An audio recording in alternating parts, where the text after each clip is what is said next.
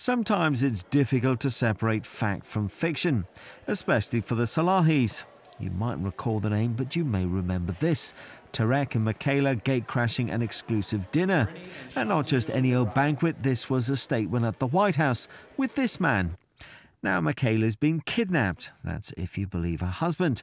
Tarek calling up to report his wife missing, apparently leaving the house without taking any of her things. But police say she's contacted them to say she's with a friend and she's fine. Apparently this friend. Neil Schon, the guitarist from 70s melodic rockers Journey. A spokesman for the Don't Stop Believin' band confirming no kidnap. Simply Neil and Michaela together here for a concert, Memphis, Tennessee.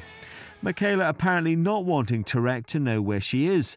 Now this could be true, but these people have form. They are reality TV stars after all. She's on Real Housewives of DC. So who knows what to think. Police unable to confirm if Michaela took that midnight train going anywhere, but the Salahis hoping their lives will be like the song and go on and on and on and on.